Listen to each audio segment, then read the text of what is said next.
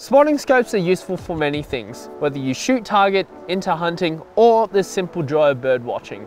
Literally anything that requires you looking at something far away. Today, we'll be running through the basics of what makes up a spotting scope and looking at some options out there on the market. We'll also be looking at some accessories to help you get started with buying your spotting scope.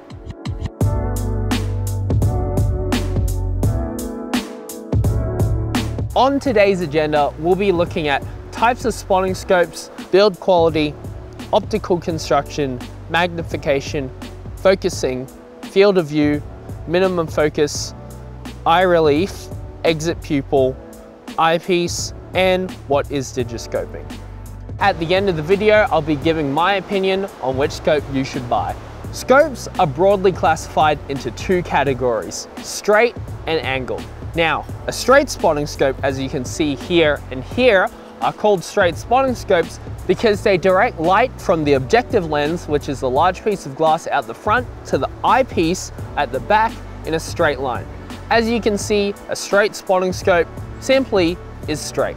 An angled spotting scope is called so because there's a 45-degree bend of the eyepiece at the back, and without getting into the physics too much, it uses a poro prism to bend the light from here to here.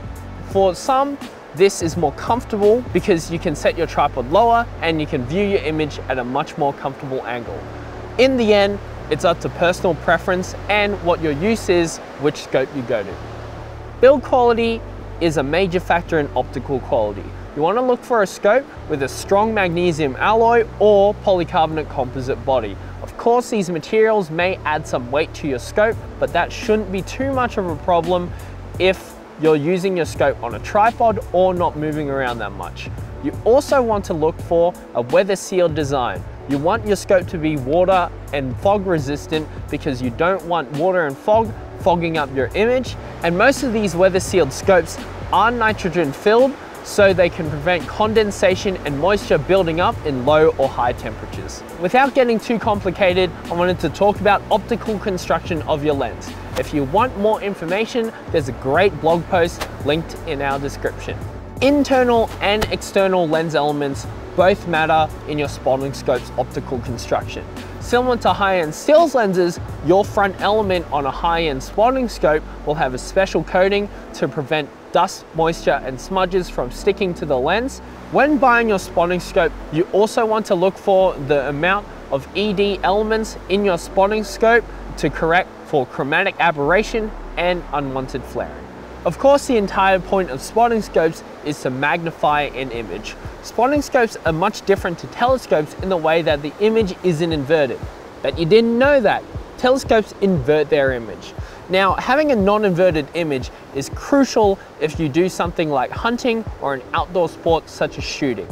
You'll find that the typical magnification range of a spotting scope is between 15 to 60 times. Sometimes you'll get stuff even higher. You'll find these numbers inscribed on your spotting scope in this way: 20-60 times 80. Here's a simple way to read this. The first number, 20 in this case, tells us the minimum magnification of the spotting scope. The number right beside it, 60, indicates the maximum magnification. Finally, the last number, 80, indicates the diameter of the objective lens in millimeters. Now, the diameter of the objective lens plays a crucial role in magnification. The larger the objective lens, the larger the image projected is. So it's always best to combine a high magnification with a large objective lens for a clear image that you can view for long periods of time. Like photography lenses, spotting scopes require a focusing mechanism to ensure a sharp image and clear image quality. There's two types of focus that are available on spotting scopes, either helical or knob focus. Each of these have benefits. Helical has the benefit of being able to rapidly change focus, and knob focus has the benefit of finer adjustments in your focus range. Many scopes also feature a coarse and fine adjustment on their focusing system, so you can choose between rapidly changing your focus or really nailing your focus for smaller details. To achieve optimal focus and magnification on a spotting scope, manufacturers will use an eyepiece. Some scopes will also come with coarse and fine focus adjustment. using coarse focus to rapidly change between focus zones and fine adjustment to really nail that focus in. Field of view is the maximum area that someone can observe via an optical device or their own eyes. In spotting scopes, many factors contribute to your field of view, including the magnification, the eyepiece, the size of your objective lens, and the construction of the elements within the lens. With spotting scopes, field of view is measured in degrees at 100 yards. The less your magnification, the wider your field of view, and the more you zoom in, the narrower your field of view. People typically use a magnification range of 20 to 40 times because it gives them the best field of view for activities such as birding or hunting. The minimum focus distance is the minimum distance that an optical device can observe an object. Similar to your stills and photography lenses, these spotting scopes have the same limitation. Of course, the shorter your minimum focus distance, the better, because it's better for observing subjects that are up close to your spotting scope. Such as if you're bird watching and you really want to see a bird close to your house with the maximum detail that your spotting scope can deliver. Of course, if your scope doesn't have a good minimum focus distance, objects close by will become blurry and hazy. Now, when you're shopping for your new spotting scope, you'll see the words eye relief being thrown around. Now, eye relief is simply the distance between the lens and the tip of your eye. At this distance, your eye will observe a bright, complete image of what your spotting scope is pointed at. Now, eye relief is measured in millimeters. You typically want to go for an eye relief between 12 to 15 millimeters to give you the brightest, most complete, and easiest to observe image. If you're someone who wears glasses or has longer eyelashes, many scopes' eyepieces will extend or contract this back rubber eyepiece so you can have the most comfortable viewing experience. With an inaccurate eye relief distance, your image will become distorted and hazy, so it's important that you get the correct eye relief distance so you can have a bright, clear, and complete image. The exit pupil is a small circle of light in the center of your eyepiece. The exit pupil is typically measured in millimeters and is calculated by dividing the diameter of the objective lens of your scope by its magnification power. Of course, the larger your exit pupil, the brighter your image will be, which is especially desirable in low light conditions. The eyepiece, also known as the ocular lens, is an integral part of every spotting scope. The eyepiece is typically located at the focal point of your objective lens. Fixed magnification eyepieces are a staple in the spotting scope's world because they offer a higher light transmission and therefore you can get brighter images, which is great for things such as digiscoping. Many scopes also offer interchangeable eyepieces which have their own advantages. In the past, you did have to carry multiple eyepieces throughout your zoom range, but now you can just carry one high quality multi-magnification eyepiece to shave on space, weight, and it's much more convenient. Digiscoping is an innovative method used in photography in the absence of high-end telephoto lenses. Simply, digiscoping is a way that you can mount your smartphone or your DSLR or mirrorless camera to your spotting scope. Simply, the digiscope adapter sandwiches between your camera and the spotting scope body. So this is the Vanguard Universal Smartphone Adapter, which you can clamp onto most scope eyepieces using these three little prongs here, and this will fit most smartphones and smart devices as long as they're not ridiculously big. They also come with a Bluetooth remote trigger, so if your smartphone's compatible and you wanted to remotely trigger video or photo while you're looking through one of these spotting scopes or any spotting scope, you can do that too. We're going to be showing some image samples through each spotting scope that we're going through today using the smartphone adapter. I just wanted to quickly touch on that what we see through the smartphone adapter and the smartphone isn't the most true representation of the experience of using the scope. It will make the image look a little bit different. There'll be some little artifacts such as when you zoom in on a scope, it'll make the image circle a little bit smaller for some reason when you're looking through the smartphone adapter. these are all things that you won't really experience when you're using the spotting scope in real life. So if you want a truer experience, it's best to use it for yourself, but this is a nice approximation. Now that we're well versed in spotting scope technology, let's get into the fun part and look at some scopes.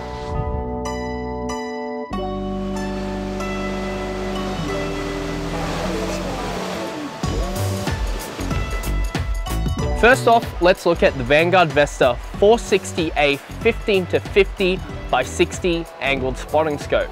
This is a really nice and compact angled spotting scope with an eye relief of 11 mils. What's nice about this scope is, of course, it's really small and lightweight size, while still giving you a decent focal range of 15-50. This lens has the advantage of being nitrogen filled, so it's fog and weatherproof. It also has an advanced multi-guard coating to prevent excessive chromatic aberrations. Its nice compact size makes it awesome for travel, and it comes with a cute little tabletop tripod. It does have the cons of not having an interchangeable eyepiece, so if the 11mm eye relief wasn't enough for you, or you wanted a more comfortable eyepiece, you are stuck with this one, unfortunately. That all being said, this is a pretty good scope for its price. As for my opinions on using this scope, I think that for its size, it offers a really good zoom range and a nice bright image. In fairness, we are in broad daylight, but for such a basic little scope, I think that this is a great package deal. As for the drawbacks, there is a little bit of purple fringing when you get to more detailed areas shooting against the sun. But if you just need to look at something far away, this is a good option. Now we have the Cower TSN 502 20-40 by 50 spotting scope. This is a straight spotting scope like we talked about in the beginning, so there's no angle in the eyepiece. This is nice and compact and gives you a decent magnification range of 20-50. There's a front focus knob as opposed to the focusing on the eyepiece as we had in our previous scope, and it's fog and waterproof. So it's nitrogen filled, your elements won't get all fogged up when you're shooting in foggy conditions. I said fog a lot, but that's all right. It's got a multi-coated lens element, so you don't get excessive aberrations, but its magnification range is a bit limited with 20-40, and this eyepiece is fixed. As for using this scope, I personally find that straight spotting scopes are a little bit uncomfortable. I can't just look down like this. I have to get eye level with the scope, and I found that some of the aberrations aren't that bad with this scope. I personally prefer a knob adjustment when I'm using a spotting scope because I find focusing with a knob here is a lot easier than focusing on the eyepiece, but I think that this is another solid and compact scope. You may notice that we've done the previous two on the same tripod. So this is the Manfrotto Compact Action Tripod. We recommend this to pair with the lighter scopes because this is a nice and small tripod, especially when it's all packed away, and it's rated for lighter payloads. Now let's move into our slightly bigger scopes. As you can see, we have a bigger scope, but that means that we need to put it on a sturdier tripod. So this doesn't really go into that super compact and small spotting scopes category, so we need to put it on something like the Manfrotto 290 Extra kit, which we have here today. So this comes with these nice sturdy tripod legs and has a smooth pan tilt head. This is great for when you're trying to spot things and you don't want to have too much jitter in your image and you want smoother transitions between your shots. But as for the scope, we have the Endeavor XF 60A 15-45 by 60 spotting scope. These names are really long.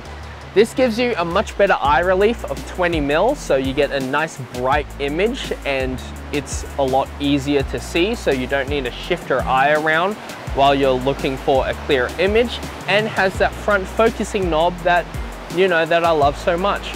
This has a rubber coated magnesium alloy body for a nice tough build and is 100% fog and waterproof thanks to the nitrogen filled tube. There is a little bit of a disadvantage of only having 45 times as your maximum magnification, and you can't replace this eyepiece for better eye comfort or higher zoom. But to be honest, 45 times is probably a good amount of max for a lot of people.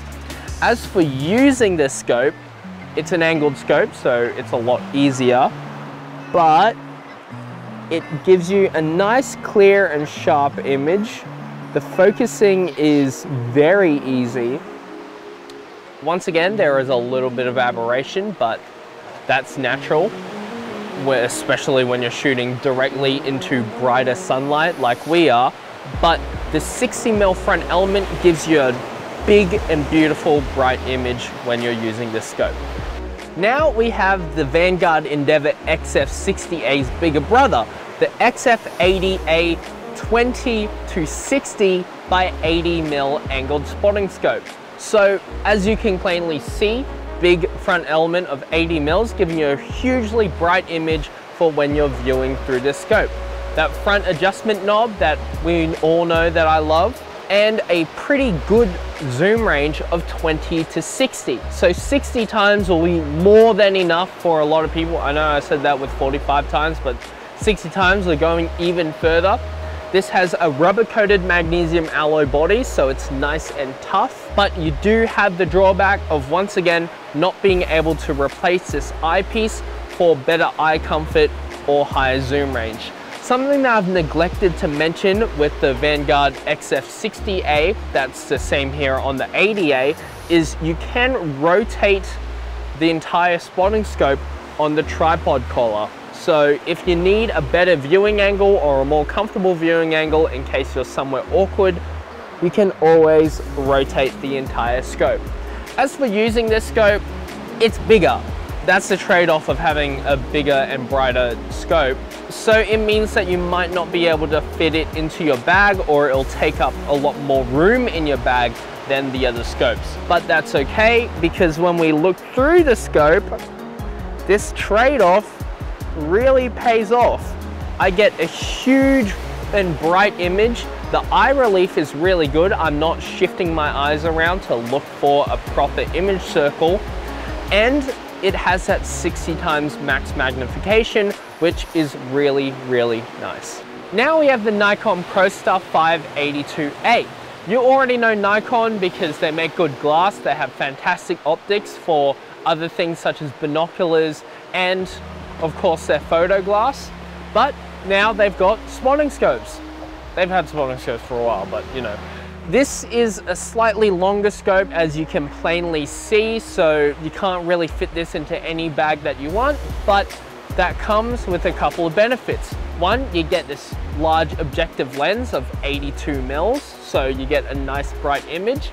You've got multi-coated lenses throughout the scope, and it's fully nitrogen filled, so it's 100% water and fog proof.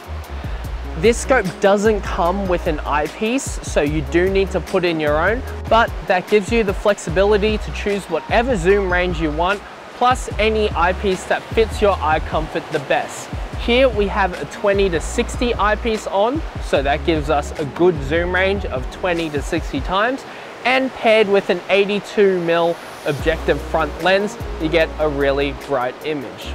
Once again, the only con of this scope is that it is a bit bigger and you need to get your own eyepiece. As for using the scope, I actually find this scope very, very comfortable to use. I don't mind the larger size because I use spotting scopes for target shooting, so I don't need to move a scope around that much. You do need to know that you need to get the scope size for your purpose, but when I look through, I get a nice, clear and sharp image. It's really bright. The eye relief is good. I'm not shifting my eyes around to find a clear image. And the zoom range on this eyepiece of 20-60 gives me a nice, solid zoom. Overall, I think that this is a really solid option for spotting scopes. Now we have the Vanguard Endeavor HD 82A with a 20-60 eyepiece. This is a really nice scope with another huge objective lens of 82 mils. So you get a nice bright image when you're looking through the eyepiece.